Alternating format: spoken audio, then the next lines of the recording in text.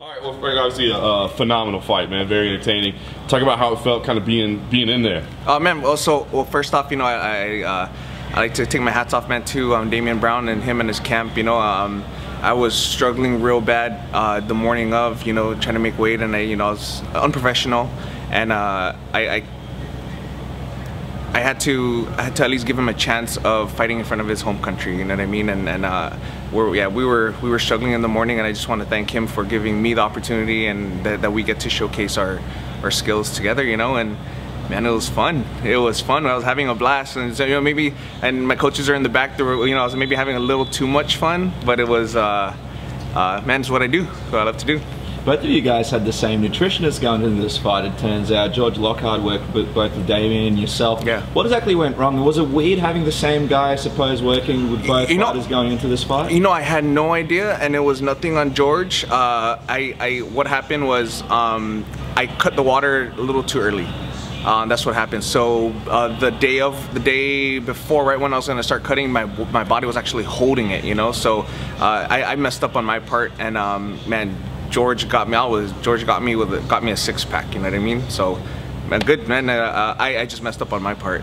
Is there a bit of confusion, because it seems like a lot of fighters, when they come here in Australia, you know, the fights are on a Sunday, as opposed to how in the States normally it's on a Saturday? Is that sort of a bit of an adjustment period for? Not an adjustment. Probably the only weird thing is after the fight we're gonna have lunch. You know, usually it's like after the fight we're gonna go get a midnight snack. You know what I mean? Or even coming to the venue, everything was, hey, good morning, good morning, good morning. You know, so that was very different. But as far as training and acclimatizing or whatever you want to use it, we're in the same time zone, so it's just getting my morning training in, you know. When you go to the judge's decision, obviously they start reading it out. How were you feeling at the time? Did you think you had done enough, and how did you feel as it was being read out? I felt like I did enough, and I felt like I gave it my all. What I didn't do with the Leach fight, and that I felt that I did different, I don't know if it makes a difference or not, but man, I just felt confident, you know. And the fight with Leach, I was kind of just embracing it after the fight, you know. I just kind of like went to my corner, man. This one I knew I won, and I knew I did it, so I got on the cage, and I was just embracing the Australian crowd, you know. And man, the people, the fans here, just, they can appreciate a good fight, and that was super dope.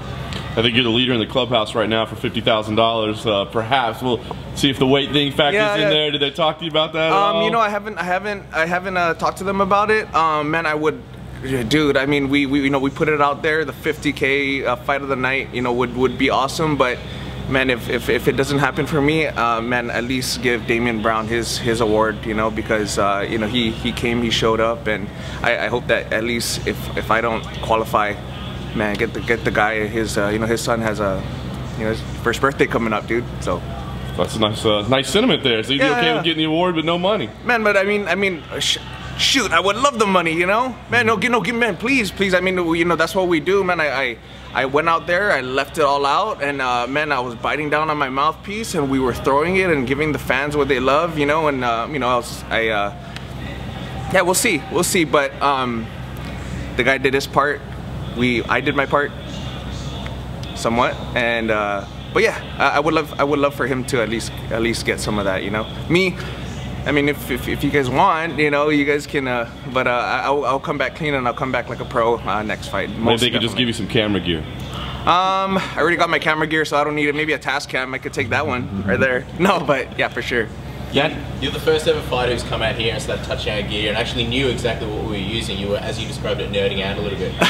Where does this knowledge come from about our cameras and lenses and stuff? So, man, I'm a huge. I find media and I find multimedia very fascinating, you know, and I can appreciate good camera gear, and I can most especially appreciate a good story.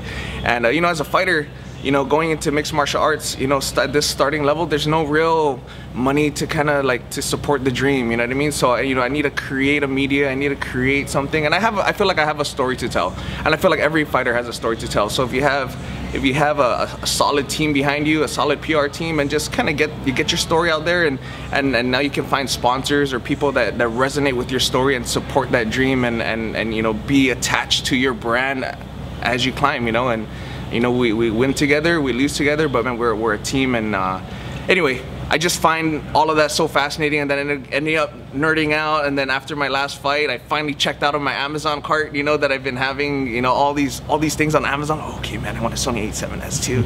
Oh man, I need this digital recorder. Whoa, okay, I'm gonna order a 64 gigabyte card, you know, all this stuff. So anyway, we can go on and on and on about this. I love it, absolutely love it, and I really appreciate what you guys do, man, because this is what helps us get to where we need to be, you know. Just quickly, just getting back to fighting, Dan Hardy suggested that there should be a rematch between you and Damien Brwon, with you making the weight. Would you be open to that, possibly in Perth in February? Dude, let's do it. Yeah, Damien Brwon, man, you know, and I feel like that I owe that to him, you know. And if that's what the fans want to see, I mean, I wouldn't mind coming back to Australia, you know. Man, let's do it, Damien Brwon. You know, I'll come in, and I'll come in as a pro, and yeah, yeah, dude, David, let's do it, man. Let's do it, dude. We're gonna do it.